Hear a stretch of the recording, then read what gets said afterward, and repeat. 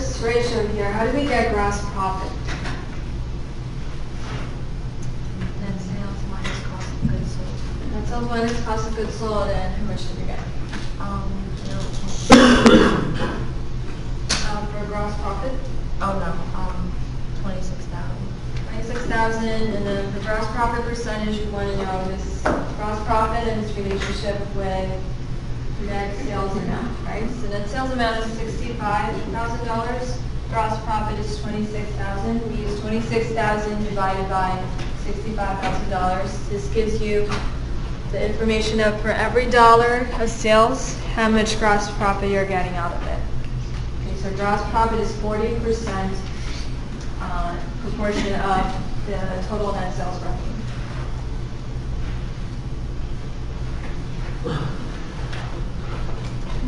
Okay, so if last season was 35, or last season was 32, any percentage below that, this season 40 would seem as an increasing trend for gross profit. Okay, the higher the better compared to prior seasons. Now for rate of inventory turnover, we want to understand how quickly inventory is being sold out to customer, how many times cost of goods sold exceeds average inventory level. So it tells you cost of goods sold directly, it's $39,000. An average level of inventory will be using beginning inventory plus ending inventory, added together divided by 2. 4,000.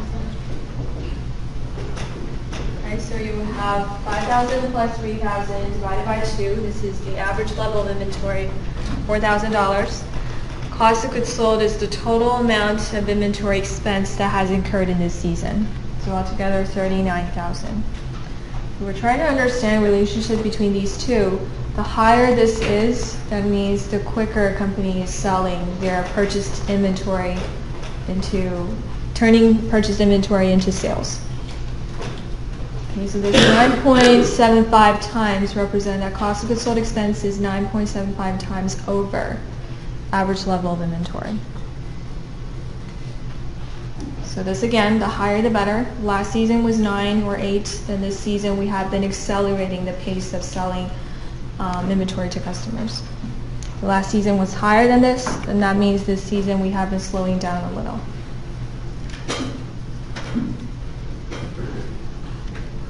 So this problem only asks you about 2 ratios. If I add another question, days is in inventory, then you'll be using the 9.75 to divide 365 days. Okay, days in inventory we're trying to understand is the number of days average level of inventory is actually in the company. So this part gives you the cycle of inventory from the beginning it's purchased in, on average how long of a time does it stay in the business before it's being sold out to customer. So if you calculate this, that will give you how much? We'll give you 37.4, and the unit here is days. So on average, it stays in the business for about a month, a little bit more than a month, 37.4 days. Okay, we're using the inventory turnover rate to divide 365 days.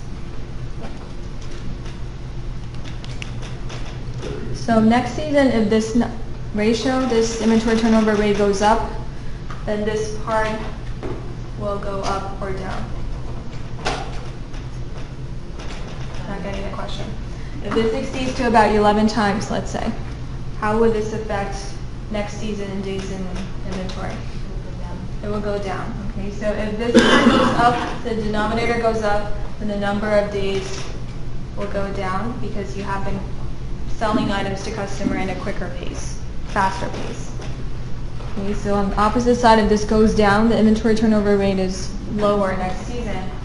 If this goes down, then that means the average number of days that inventory is there in the company is longer compared to last season.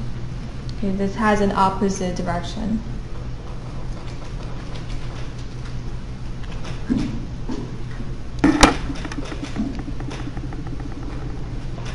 Any questions on the ratios for this chapter?